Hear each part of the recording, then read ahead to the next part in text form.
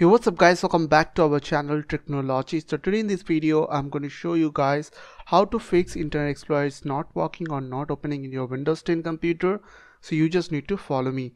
So first of all, you need to open your Task Manager. If you don't know how to open Task Manager, then just right click on this taskbar and click on Task Manager.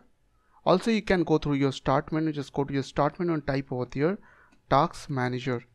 After that, click on this first option.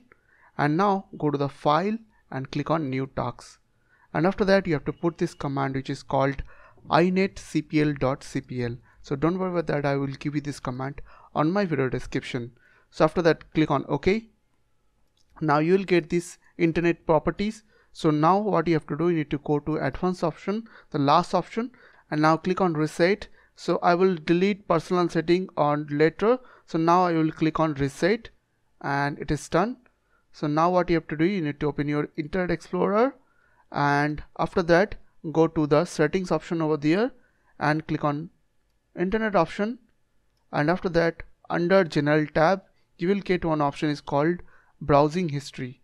So click on delete browsing history on exit, and after that click on delete, and make sure that you have unchecked this option which is previous favorite website data.